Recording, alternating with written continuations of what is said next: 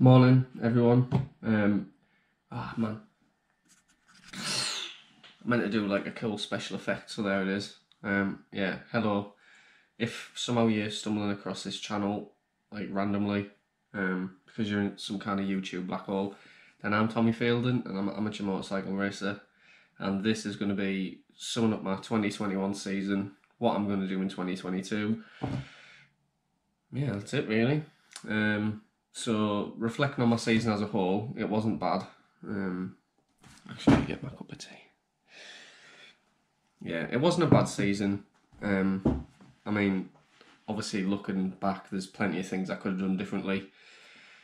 Main thing being staying on the bike. So I didn't have too many crashes, I had 3, which I don't think is too bad really, but ideally I would have less than that. So that's 3 in a race, and then I had 1 at the very beginning part of 2021.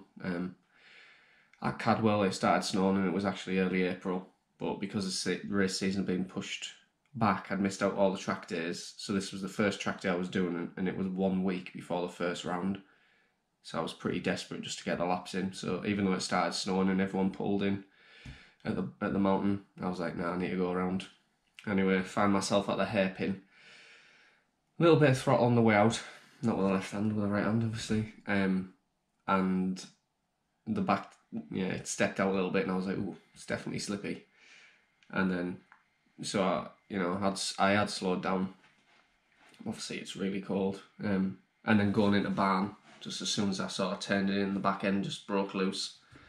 And then high-sided me off, ended up tearing all ligaments in my shoulder, which definitely hampered me for the first beginning of the season, and I can still feel it now when I'm doing my bits of training and stuff. So at the moment I'm just trying to build my strength rather than lose the weight, which obviously, I can lose the weight beginning of next year when I start doing Idden's training thing. If you don't know, Christian does like a boot camp type personal trainer thing on Facebook. It is mint, and I think it definitely contributed to me being a lot better in 2021 than I was in 2020, just the fitness and being, able to still push in the last few laps. So if any's racing and you don't do much fitness stuff, I would definitely recommend it. It made a big difference for me. Whilst we're speaking about fitness stuff, my sponsor, Exercise, who are actually my only sort of real sponsor going into 2022, they sell all kinds of equipment. I mean, I've got some scattered around this room at the moment, which I may as well show you, I suppose. So we've got like, just weights. They do like a fixed weight as well, which I prefer weights like that. Kettlebells, slam balls, and then in them cupboards I've got some like resistance bands and stuff. So if you're after any fitness equipment, then you go on the website, link will be in the description, and there's a discount code Tommy556 where you get 10% off, so pretty decent. And yeah, they are a big help for me, and I couldn't do it without them. Obviously such a cliche, but I definitely couldn't. If there's anybody else who'd be interested in sponsoring me, obviously I've got my social media channels, my YouTube, whatever. I'll always do my best to try and represent the brand or the company. So if anyone's interested, just don't hesitate to get in touch. So if we actually just talk about what happened in 2021 after my crash at Cadwell, first round was at Donington. Bit of a slow start of the year. Again, I don't think it helped that I was struggling like a lot with my shoulder, having only crashed like the weekend before. Damaged all ligaments and things. Went to Wilton Park. Again, not too bad. I think I had a second, a third, and a fourth, something like that. Only 3 races at Wilton Park. Then season sort of got going and went to Cadwell. I was feeling really strong, and I think I actually led all the races. Although I didn't actually win one, which was a bit of a shame. One of them I got really bad arm pump because my leathers were too tight around my forearms. Or at least that's what I'm blaming. So I had them altered after that anyway, and I went back to my old leathers for the rest of the meeting, and it was much better.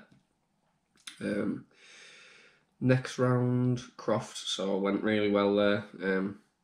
unfortunately I didn't get a win, but I followed the leader home inside of a second twice.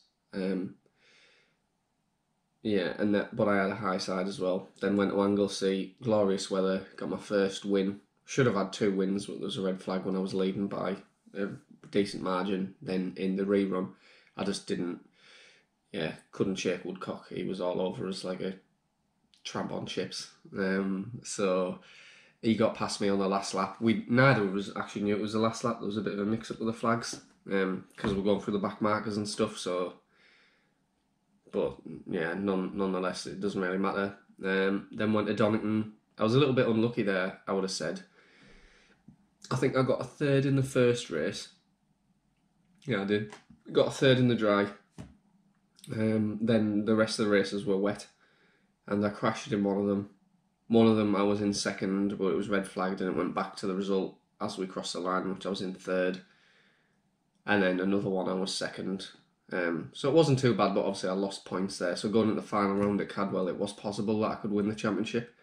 But, it didn't happen. It would have took something on the other guy's behalf, in order for that to happen, basically. So I ended up coming away 3rd in the championship, which, is pretty good. Like you'll know if you're a viewer of the channel. This was like my first sort of full season racing this year. Last year I did the full season, but it was only 4 rounds. So I've probably only done,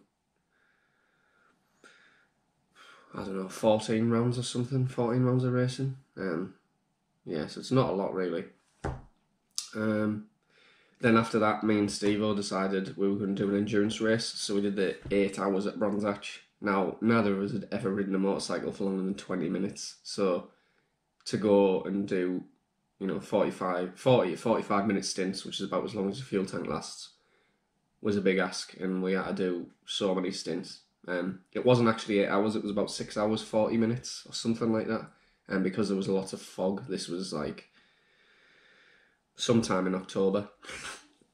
It might have been like, I don't know, mid-October, I would guess it was. And we actually got up to as high as 5th place overall on our like 600s, which, was really good. We ended up finishing 2nd in class after I had a little bit of a tip-off, and a couple of red flags meant we were losing a lap each time that happened, but all in all, fantastic experience. I don't know if we'll do another one, but yeah, we'll just have to see. I want to concentrate more on sprint racing, really. And that was it. And then finally, me and Steph managed to get married. Hence, I've got a ring on my hand. Our wedding was absolutely amazing. Everything we could have hoped for. It was 3rd time lucky, thanks to COVID, as lots of other people have had to postpone their weddings as well. Which is, that's a bit of a naff situation. And if anyone's trying to get married, all I would say is that it'll come good in the end. At least ours did anyway. Then we actually managed to go on a honeymoon as well to Mexico, which again was absolutely fantastic. It was amazing. Didn't want to come home. However, when I got home, I had a new job to start as well, so it's been all changed for me since the season finished. And I work for Hitachi Rail, designing trains and stuff, which obviously is pretty cool, really. Also working for a big company like Hitachi, obviously they're like worldwide. There's a lot better benefits, better holidays, stuff like that, which will help with my racing going into 2022. And if we look at 2022, which we've got on the wall planner, surrounded by the terrible wallpaper, which I'll try and get rid of between Christmas and New Year, since I'm off work now. But I'm not making any promises. We'll find out in the next video. So if we look at it, in the yellow we've got like 2 track days at Cadwell there, and then we've got round 1 at Snetterton. So yellow is all no limit stuff, orange, that's Thundersport, blue is the BSB, and then green is where I'm taking the holidays. So for 2022 I also plan on doing some British Supersport rounds, probably 2, and they'll be the first round at Silverstone, which comes only 1 week after I race there with no limits, which is obviously ideal. And then the round on the August bank holiday at Cadwell Park, which I then go and race there a weekend after for No Limits. I think they'll give me the best chances of, you know, having a reasonable showing. So I'm really excited for that. Yeah, obviously, I mean, arguably British Supersport is what, second highest level of supersport racing in the world, you would probably argue. So to be on that grid is amazing. How well I'll do, I don't know. Obviously, the teams at the front are spending an insane amount of money. That's in Supersport and Superbike and thousands super. And to be on that grid, you spend a lot of money. I spend a lot of money to do it. Just, you know, not in the same kind of level. So I know what my goals are, but I won't share them with you. We'll just see what happens when I get there. But yeah, I don't think I'll be last, which is the most important thing. I mean, I could be, it could fall off or anything, but hopefully I don't. Yeah, so I'm really looking forward to that. There's actually only 2 things left to do this year. Number 1, it's the 24th of December now, so Santa's due any moment. I think he's going to come like tonight / tomorrow, so I'll just keep your eyes peeled for that, because he's probably going to drop you off loads of, like, you know, nice motorcycling equipment, bits for your bikes, all stuff like that, which is obviously mint. And then following on from that, I've got my final race of the year, which is on the 30th of December. I'm doing the Moped Mayhem at Teesside on a pit bike this time, so I've done it years ago, on more like a road legal style 90cc 4-stroke jobby. Whilst I was making this video, I went through my hard drive to find some pictures and things to drop in, and I actually found some footage from 2016 when I did Moped Mayhem, so just dropping it in now. This was 90cc 4-stroke, and as you be it had, like, you know, tyres on this fat that were road legal. As you can see, there's like ice and snow all over the track, so the grip was minimal. And the other bikes around us were definitely faster. We'd sort of qualified a bit better than we should have, really. Obviously, you can't see how many bikes is there, but I think it's limited to 60. I think we qualified 26th. I mean, that's as good as my memory gets, but yeah, as you'll be able to see, it's pretty dodge. Although, on the pit bike, it should be a lot safer and faster.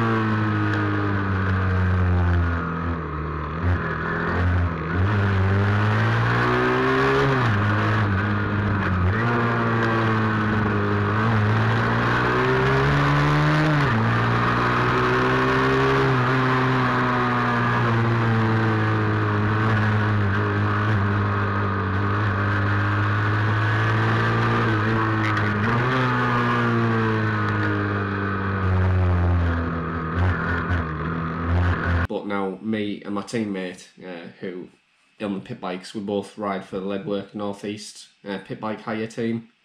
As the name suggests, you can hire the pit bike. So if you've ever seen any of my vlogs or videos and you thought, oh, I don't mind having a crack at that, yeah, give me a message or whatever, say you want to have a go. Obviously Teesside's the best place to try it out because that's a local track, which is in Middlesbrough.